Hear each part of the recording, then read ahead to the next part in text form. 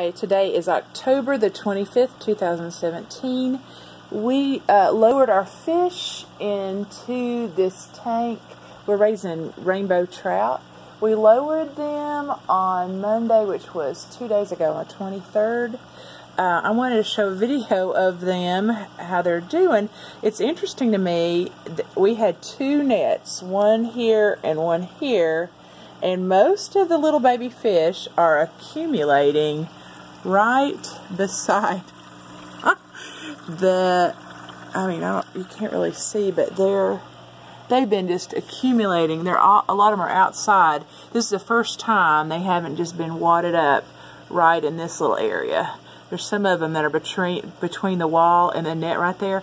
I guess they're just used to the current there, the way the water flow is, and they just feel comfortable there, and it's a tight space. There's a lot more just right down the bottom accumulated. I put these little ornaments in here. This is like a little fake log. I took off the real garish orange, but and I've got a little cute one over here. It's a little dude.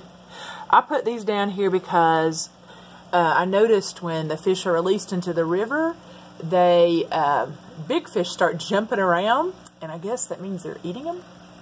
So I don't want them to get eaten. And I'm trying to teach them how to hide from predators. And I might even act like I'm a predator. Well, I bet that makes you dizzy.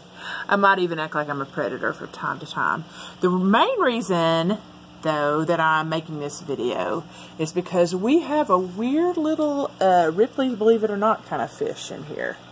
I want to let you look down the net. I kept, I guess this is like the Island of Misfit Toys right here. These are the fish that, you can see some of them are like a circle.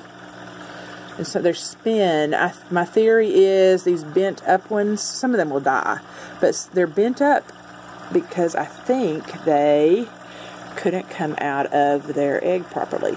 So I'm going to make, this one's the weirdest one. I've got it, it's spinning right now. I don't know if I can make it focus. It is a twin that is not separated. Do you see the one that looks like it has a head coming out of its stomach? That is a twin who has not separated. I looked at it really closely. So it's like a conjoined body where the eggs never did. It got separated, but not completely. Kind of like a double yolk and an egg. I don't know, the one that's coming out of the stomach seems to be alive, but I don't think it'll make it. But anyway, I just think that's kind of interesting. I want to try sucking it up with this tube. And then it's going to be hard to focus. Oh. I don't want to hurt you, little guy. Okay, so I've got him in the tube. Now I'm going to find the tube. There it is. Now I'm going to focus if I can. Oh, sorry. I don't mean to wobble so much. But, oh my goodness. This is so, if you saw me now, you would feel empathy for me. Okay. I can't make it focus. I'm going to just let it go back down. But anyway, weird little things. This is the first time I've ever seen that. And I've been doing this several years now. Usually two times a year. That little floaty stuff is food. I guess I need to suck out of there. These guys aren't eating. Anyway, it's pretty cool. Pretty cool.